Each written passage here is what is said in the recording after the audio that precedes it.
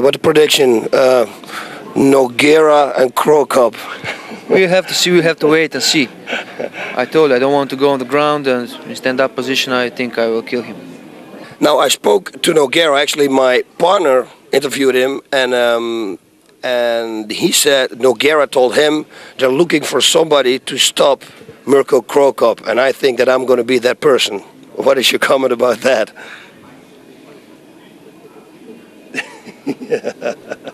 Mike, what's going on?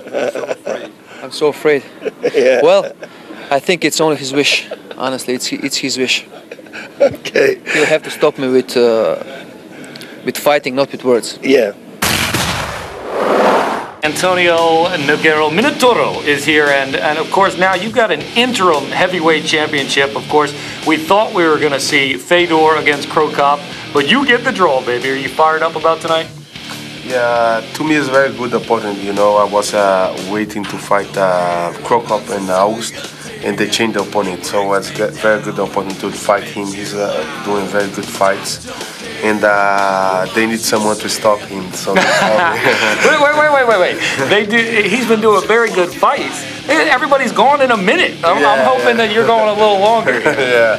No. I think I'm gonna win this fight. I have a good strategy to try to beat this guy. You know, he's very good. I mean, you know, someone got to stop him, and I think they find the right guy.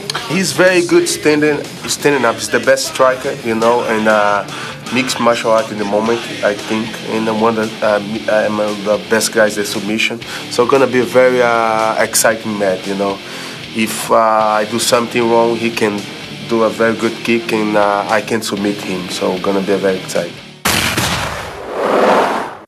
Now this here is the reason that the next heavyweight fight is not the heavyweight fight that we thought it would be. Thank you, Dr. Boss. Yes. That of course, is a picture of Fedor's broken thumb, which, by the way, boom, on Big Daddy's head in the last fight. So instead of the heavyweight title, we've got the interim heavyweight title with the ever-dangerous Crow Cup against Nogueira. Boxing is the sweet science. Well, Pride has added a lab, baby, because this has strategy galore.